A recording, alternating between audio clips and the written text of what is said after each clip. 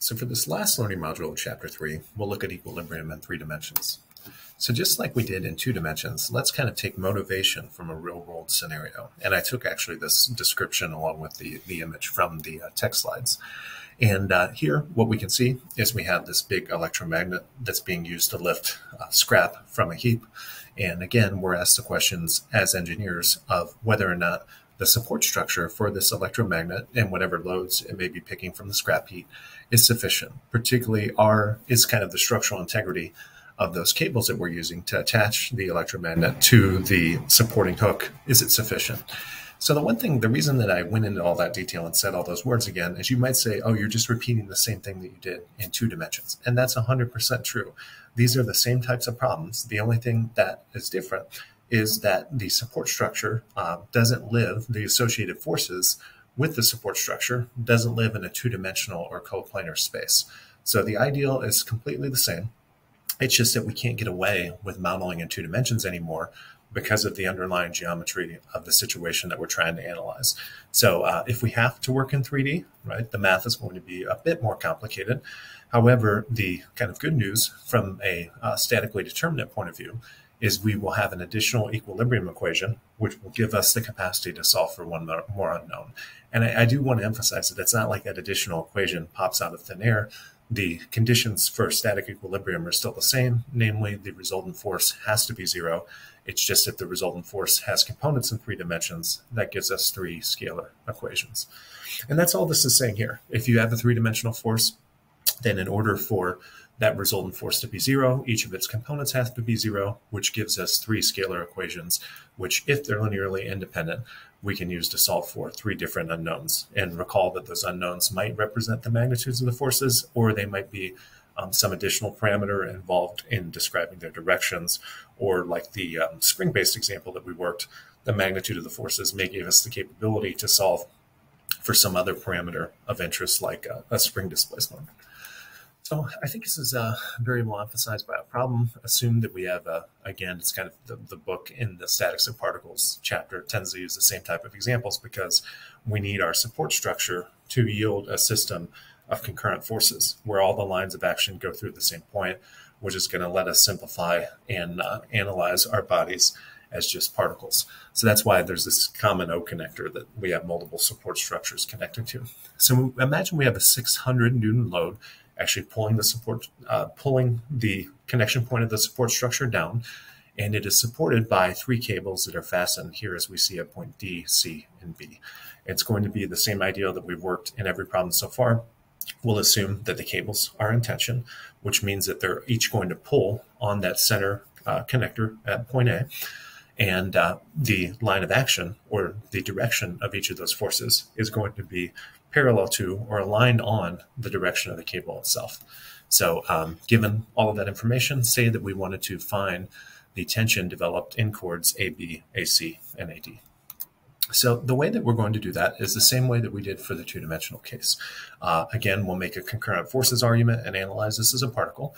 So what this really boils down to is just setting up the system of 3 equations that we will need in order to solve for our unknowns and making sure that we do have only 3 unknowns that we're attempting to solve for.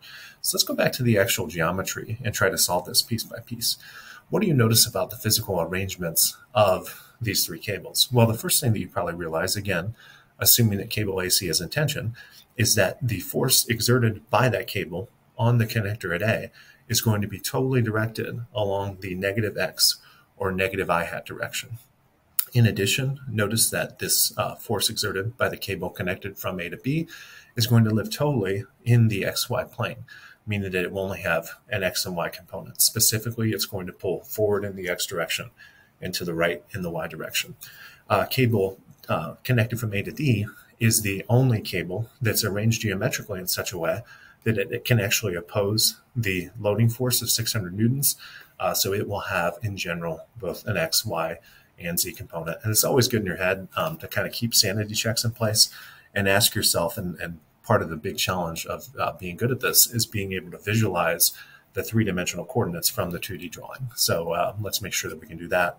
To go from point A to D in X, we're going to have to move I should say in X, rather. Be careful with your coordinate systems. And again, just to refresh, this is a right-handed coordinate system, because if you place your base of your fingers along X and curl your hand towards Y, your thumb points in the direction of the positive Z direction. So notice that in order to move from A to D, we need to come out in the X direction from the origin by a dimension that's labeled as 1 meters, so plus 1 in X. In Y, we need to go in the negative direction by 2 meters. And then once we get to that point in the XY plane, we need to go up by 2 meters. So hopefully when we'll see that the way we describe this direction of this force is to use kind of those position vectors and corresponding unit vector techniques. Ideally, we'll have the plus X, minus Y, and plus Z type components. So let's do the composition. So for B, we said that it lives totally in the XY plane, so we know that its k-hat component should be 0. How can we resolve it into X and Y components? Well, notice that for the given geometry, if we kind of project the tip of vector B onto the y-axis, we form a right triangle, where in this case now, the X component is going to be opposite of that 30-degree angle. So that's why when B is decomposed, right, we'll take the magnitude FB and we'll multiply by the sine of 30 in order to get the X component, and we'll multiply by the cosine of 30 in order to get the Y component. And in both cases, since those are aligned in the positive X and Y directions, we don't need to do any sign adjustments. But key point that I want to emphasize there is it's not always the fact that the X component is the cosine and the Y component is the sine. It all depends on the particular geometrical information that you're given.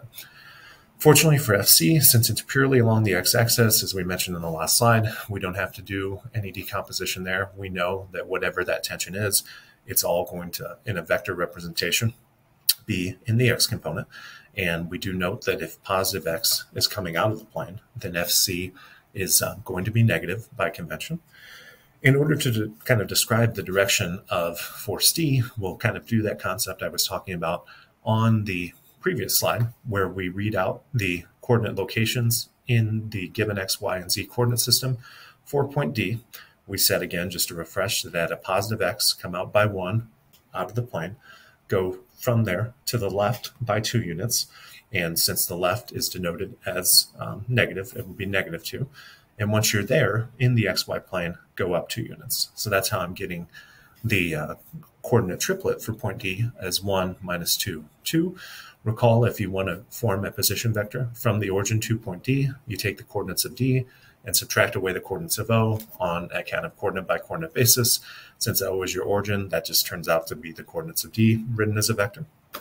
And you can make that into a unit vector by taking it and scaling it by its magnitude. For any vector, you can always get the magnitude as taking the square root of the sum of the squares of each component. So fortunately, again, we get a perfect square there, and this comes out a little bit easy. And so we don't know the magnitude of FD. However, we do know that it kind of decomposes in the X, Y, and Z plane by multiplying by this unit vector. So believe it or not, and in addition, maybe the one thing I should have shown on here is the actual load, the 600 Newton load, is directed purely in the minus Z or minus K hat direction.